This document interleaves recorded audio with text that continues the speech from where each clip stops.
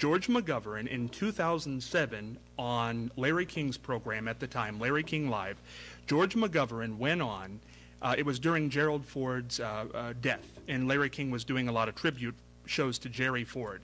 George McGovern said for the first time that he voted for Jerry Ford over, over Jimmy Carter.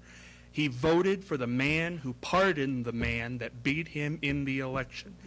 He said his wife did also, and his kids did also. He said he voted for Carter again when he ran in '80 against Reagan, but he voted for Ford. Go ahead, I'm sorry. Go ahead. I have to tell you something I've never said before publicly. I voted for him in 1976. What? Yes, I did.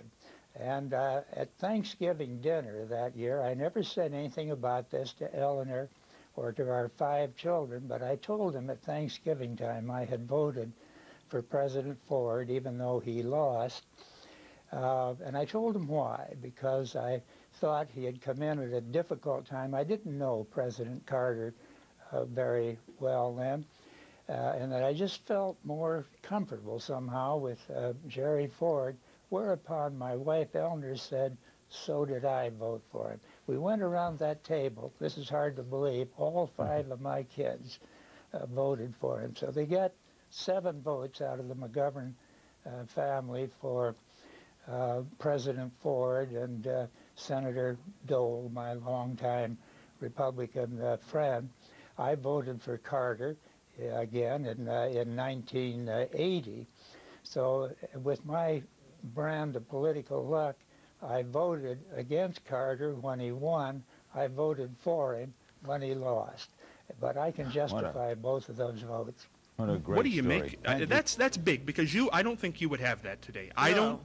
I don't think for a second that a Democrat, vice versa, or Republican would come out and forgive and openly admit to voting for the other party. No, that's unheard of. But it did take a lot of courage, I would think.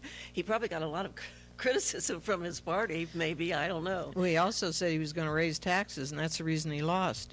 That was one of the first things he did in his acceptance speech at the convention. I was there. Yeah. He's an interesting guy, and I think he will be remembered as a guy who crossed the aisle, and I'm glad we got a chance to remember George McGovern dead at 90. This